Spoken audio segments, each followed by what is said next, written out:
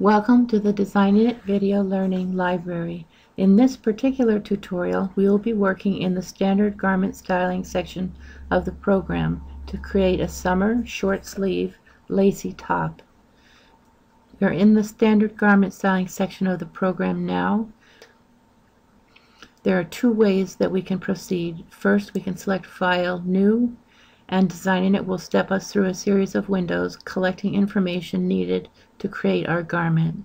The second is to say File, Thumbnails, which brings up our thumbnails directory so that we can see which garment shape we want to open. And the third way we can do is we can load up one of the last 5 garments that we have used, and I'm going to say this tunic shape is the one I'm going to open. Now, this is not a short sleeve top, but we're going to full DesignaKnit into making it into a top for us. The first thing that I want to do, though, is I want to say for the body, I want to have the welt or ribbing, which is this part right here, off. The shoulder drop is I'm going to change this to 2.5 a little bit. You can see here a little bit more. Apply this, and you can see this has been moved just gently, and that the ribbing has been taken off. The next thing is the neckline, and I want to take the neck band off. Okay.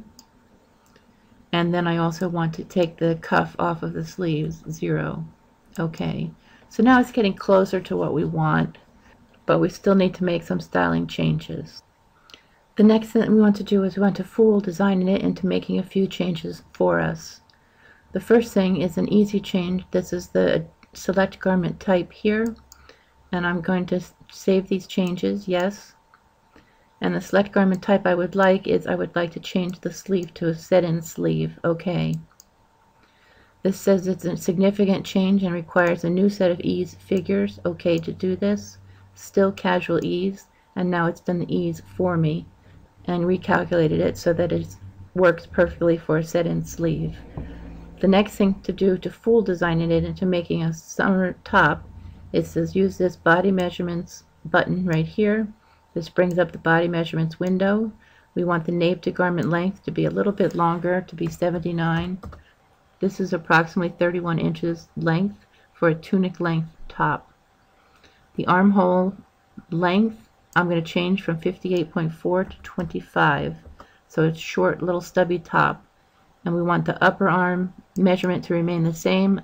The wrist is too small to be on the upper arm range, so I'm going to change this to 29.5 to match the upper arm, and also I'm going to match the ease for this upper arm. And we can see we have casual ease here. Okay to continue.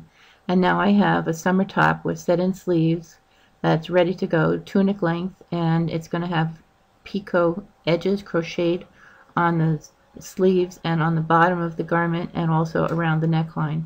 So this is ready to go, and so I'm going to say File, Save As, short sleeve top. Okay. And we can make another top. We finished this top, we love it, and now let's do one more change. Let's go into here, body type, select body type. This is the garment type, and we're going to make this a cardigan now. Okay to continue. We still have set-in sleeves, but now we have a cardigan. And we want to look on our body measurements, and it says overlap. That's this part right here. This is 5.1 centimeters. If you want to have this overlap so you have a button band, that's fine. But for this particular garment, it's all crochet picot edges, and it's going to have the edge continued up crocheted up here as well. So I'm going to say okay, and it's adjusted this so that they just meet up nicely. So we've created 2 short sleeve summer tops, and we're ready to go with a nice lacy pattern. We're going to say File, Save As, and it's going to be this short sleeve top, except we're going to call it 01. So now we have 2 short sleeve tops. Okay. And the final thing to do, this is in hand knitting. We want to make sure that we put in our tensions, and we want to change the tensions to be 28 stitches and 40 rows per 10 centimeters, and this was knit on a hand needles with needle size 8. Okay, so now we put in our tension. We've got a garment that's going to fit us well for the summer, and then I'm going to say File and save this one more time so it saves the tensions. and then I'm going to say File and Print. For this particular garment, you have a front right and a front left, a back and its 2 sleeves, and I would print this out as garment text, which prints out a line-by-line instructions for your entire garment in a magazine style format that you would see in print. Thank you.